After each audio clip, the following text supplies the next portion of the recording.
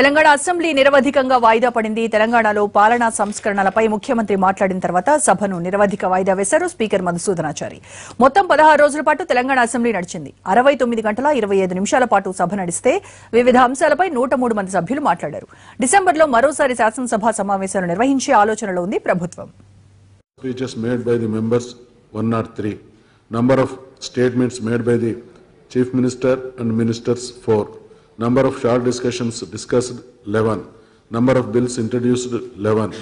Number of bills passed 11. Number of committee reports presented 1. Party position in the Assembly as on 17/11/2017.